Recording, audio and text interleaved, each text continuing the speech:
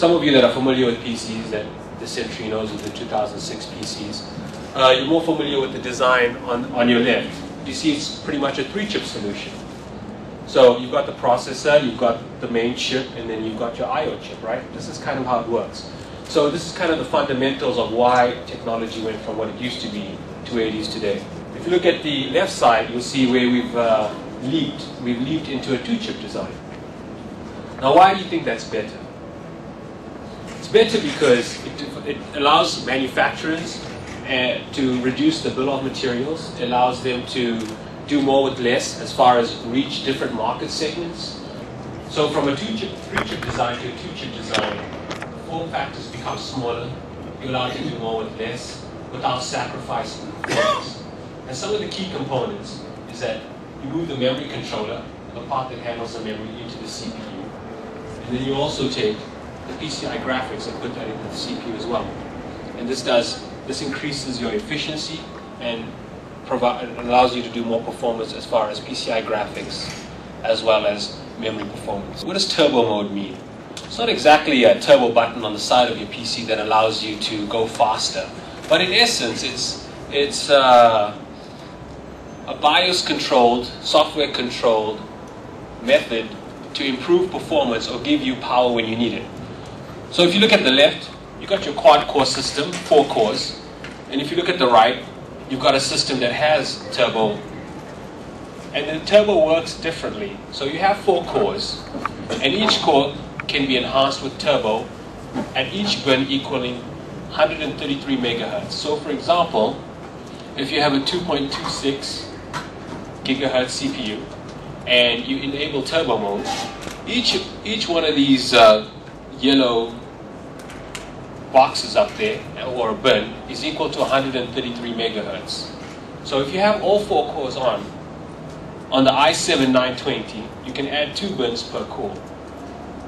Now the way turbo mode works is that it allows you to turn off cores when you don't need it. So for example, if your workload is not as busy as it would be in a morning, where you're just checking mail and maybe reading the news, so you don't need all 4 cores active.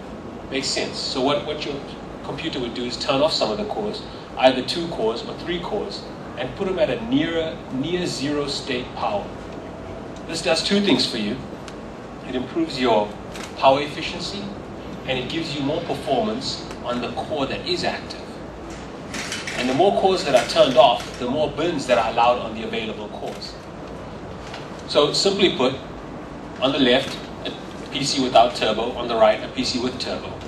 Turbo allows you to do things efficiently and something that you never have to touch or worry about. You can have all 4 cores on with 2 bins each per core, and each bin is 133 megahertz. So if you're out shopping or looking at some of these CPUs or computers, and you decide to go for a 2 gigahertz versus a 2.2, there's a substantial price difference for some of you that have been out in the market. So this allows consumers to start off at the bottom, but doesn't limit them to the bottom. So when there are content creators or there are gamers out there, so each of us do a little bit of everything, but we're not very specific in one key area. We type documents, we browse the internet, correct? Once in a while we might like to play a game.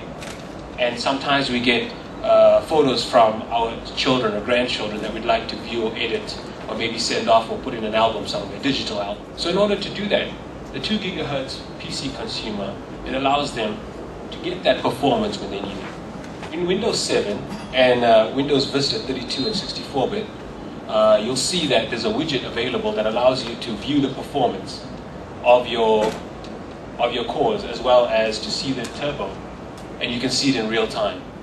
Hyperthreading, another feature that speaks about performance and power efficiency. Some of you have seen hyperthreading from the Pentium 4 days. Hyperthreading, the little HT on the top of the icon or the logo.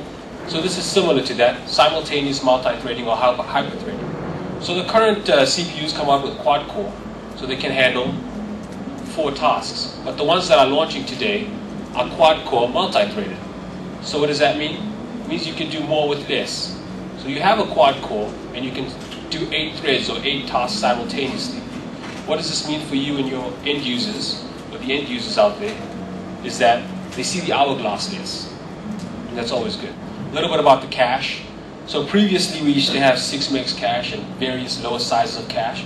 The cache is now up to 8 megs, and more importantly, it's a shared cache. And the way it works is that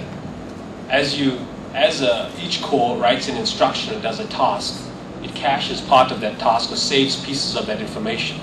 So if another core needs to access that information, it's on the same shared buffer. So it doesn't have to ask the other core what was written. It's just a smarter way to read and write data. Let's talk about the transformation. Okay, it's time for change. I mentioned today everybody does a little bit of everything. I type a few documents, I use a few Excel spreadsheets. Once in a while I like to edit photos, and maybe when I'm supposed to be doing work I'm playing solitaire, so a little bit of gaming, not too much. So what you'll see in the processors today, the i7s, the mobile processors, people are getting more mobile, and it's a processor that's designed with every user in mind. And more importantly, it's systems and chipsets designed for flexibility. So when I speak about processor designed for every use, if you look at the current illustration, somebody that just does Facebook, Twitter, something of that sort like Vince mentioned, it's capable of doing that. With turbo mode, it'll turn the cores down and only give you what you need.